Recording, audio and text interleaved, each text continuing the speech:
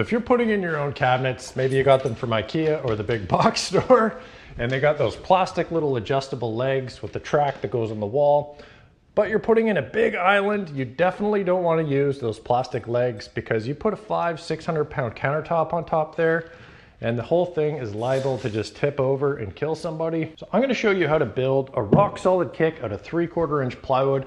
And then better yet, I'm going to show you my amazing method for getting this thing perfectly level and rock solid to the ground.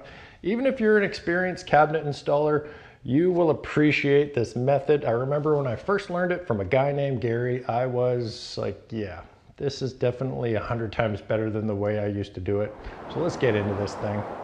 Now, when it comes to building the kicks, I built this all out of 3/4 inch plywood. You could get away with 5/8 plywood. That would be more than strong enough. You want to make sure that you rip these long, straight pieces really straight so that they don't have any kind of a curve in them. To do that, I like to cut them on the table saw if you have one. I'll cut the piece of plywood in half and then work off the factory edges. Hey, Scooter. That way you just end up with nice straight pieces. If you only have a skill saw or a circular saw, definitely use a saw guide and take extra care to get them nice and straight. That way everything is going to be sitting flat.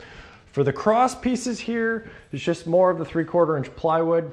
When you're laying out how deep you want to make your kick, just take into account the extra thickness of the kick material. I've done a 2.5 inch overhang to match up with the other side. Anywhere from 2 inches to 3 inches is fine for the overhang.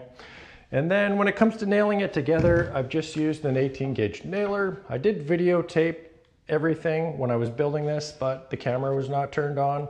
So right now you're just seeing some fake B-roll of me pretending to build it. 1.5 inch nails, 18 gauge, super quick. You could screw it all together, but that would take a long time. You don't need any glue or anything like that.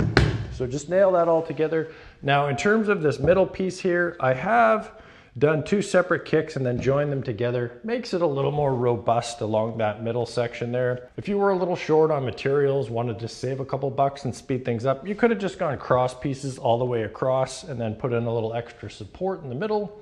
But this is my friend's place, so I went the extra step. When it comes to cutting things out, you can definitely cut out, we've cut out a couple grills over here for the return air.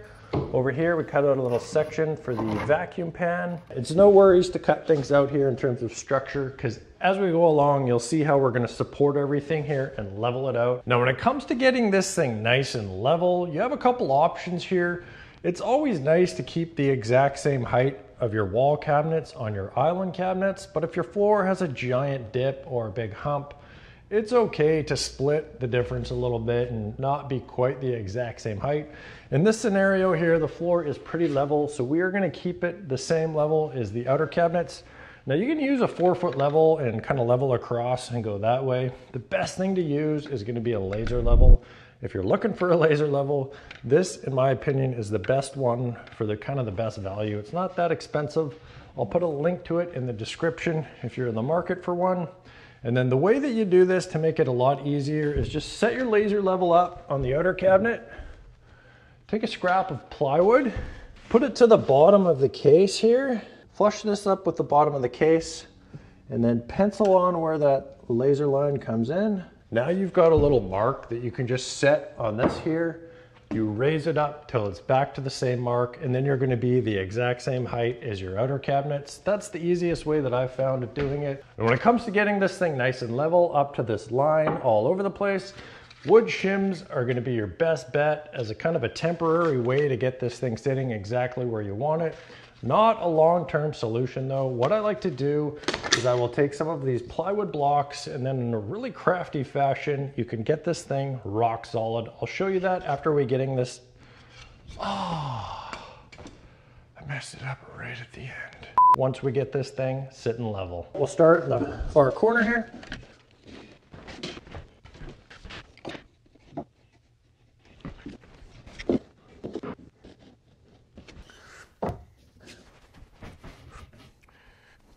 Now I've got the 4 corners secured. You can check it in a couple spots. It is bang on all the way across. So I'm going to show you how to get this thing perfectly secure. But before we start nailing anything on and securing this up, let's just throw a cabinet on here, and we'll put it where we have a shim. We'll throw a 4-foot level onto the existing cabinets just to confirm that everything is working out. You can never be too careful when it comes to getting everything set properly.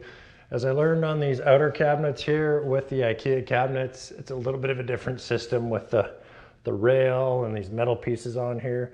So double check everything before you start putting things into stone. Also should mention too is I have my layout line, so this will be perfectly parallel to the other side. Get this thing sitting nice where it has to go before you get it all shimmed to level. Otherwise, it might not quite be level when you move it into place. It's sitting perfectly now. I like to just keep out my laser on and my little block handy just to keep checking it to make sure nothing shifts around as we're securing it. Also will mention, I put a couple pocket holes on each end that I can screw into the plywood after just to hold this island in place. You don't need pocket holes, but you could put a little toe screw in there or even use some kind of an angle bracket. I kind of like putting it on the outside. That way, once the cabinets are secure in place, you can adjust it accordingly if you need to. To secure the cabinets onto the kick, I will just put a couple of screws, maybe like 4 or 5, through the cabinet into the edge of the plywood. Just pre-drill the hole so you're not going to split your plywood. Now, in order to get this thing rock solid, what I like to do is take these plywood scraps that are a little bit shorter than your kick, take some wood glue, I'll glue them all up, and then I'll nail them on with my nail gun. I like to put some 1¼ nails so they don't shoot out the other side. Just nail them on with the wood glue. When the wood glue dries, it's essentially going to be another piece of plywood down to the floor. Rock solid. That'll hold thousands and thousands of pounds. That is nice and secure. We've got the blocks in all over the place. Give it like 10 or 15 minutes before you throw the cabinets on there, just to let that glue tack up a hair. If you want to get rolling right away, throw some screws in there. And if you're working on your kitchen right now, you're going to have gables and kicks to fit. To do that perfectly, check out this video right over here. Oh Jesus, I've made eye contact with Scooter and he's back. You're still hanging, you want to be in the shot. All right, you're destined to be a star, Scoot. This method here is amazing. Oh my God, what am I trying to say? Scooter, you are messing with my whole mojo.